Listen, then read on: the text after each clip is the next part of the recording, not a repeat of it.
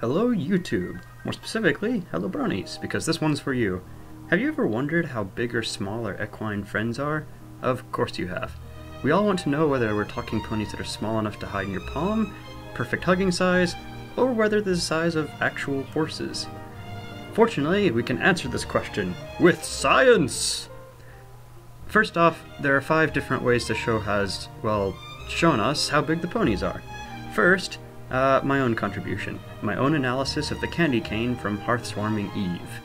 I have an idea. Let's play I Spy with my little eye as we walk. I'll go first. I spy an 8-foot candy cane. I wasn't the first to come up with the idea of using the candy cane, but I find my own analysis here to be the most satisfactory that I've seen. So we measure the candy cane and get Scootaloo's height, find a picture of Scoots standing at the same distance from the camera as an adult pony. You see their feet line up, so they're standing at the same distance. And bam! We have a pony's height, 3 foot 6 inches, or 107 centimeters, give or take a bit. But we're not done yet. It certainly makes a case, but it's still assuming they mean the same foot that we do, that what they call a foot is the same distance that we call a foot. And it's only one data point, and we have 4 more to explore. Other curious ponies have used other methods to try to determine how tall our ponies are. The most popular I've seen is apple theory, used by measuring Applejack compared to her apples, and using the average size of apples to find AJ's size. This method yields about 3 foot 4 inches, or 102 centimeters. Not much to say about this one, just pause and read the text. It's pretty straightforward and rather sound, in my opinion. Another method that I particularly like is using the standard doorframe sizes from Equestria Girls.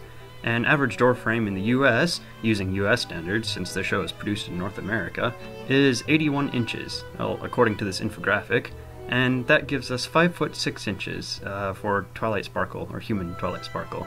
That's 166 centimeters. We then say she's about the same height as human Chai, and we use Angel as a common measuring rod, assuming this bunny is the same size in both worlds, something I'd consider a fairly safe assumption. And bam! We get a pony's height at 3 foot 2 inches, or 97 centimeters. The original infographic went on to review apple theory, then go into more detail on the results, but suffice it to say, it's within a few inches of what we got from methods 1 and 2. Another less cited method is the butterfly method. It's nothing more than a picture I found, and I'm taking it on faith that the original creator did a good comparison. But by using this method, we get ponies that are 3 foot 9 inches, or 115 centimeters. And finally, the data scatter. This is my least favorite because it makes ponies too small to cuddle. I mean, it doesn't fit in with the rest of the data like, well, the rest of the data does. Yep, that's my story and I'm sticking to it. Anyways, this one is based off of this bit right here. Any pony home? Twilight? Is that a fire ruby? That must be at least 20 carats. No inclusions, pristine facets. Based off of the size of a 20-carat gem in real life, this draws the conclusion that ponies are small enough to fit in your palm. This is, however, no offense to whoever put in the fine effort of realizing and making this, a data scatter. But we'll come back to this one later. Now, on my Ask Science Pony Tumblr, I went even more in-depth about the accuracy of each measurement method, but suffice it to say here, great wickering stallions! All the data here matches! Look at this, their spread is less than their error. All of the minimum lines, in red, are below the maximum lines, in green. In other words, this data is really solid. With the exception of the single scatter, it's all consistent.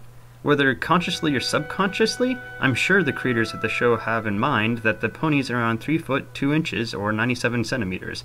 Otherwise, our data would be all over the place instead of nicely centered around this line here. So there you have it. Ponies are overwhelmingly, almost certainly, 3 foot 2 inches or 97 centimeters. I'd bet money on them being within 10 inches of that, and I'm not a betting pony, because it's not really a gamble at all. I'd take it as fact. The evidence is overwhelming. Except for that one scatter, but I think I actually have an explanation for this one.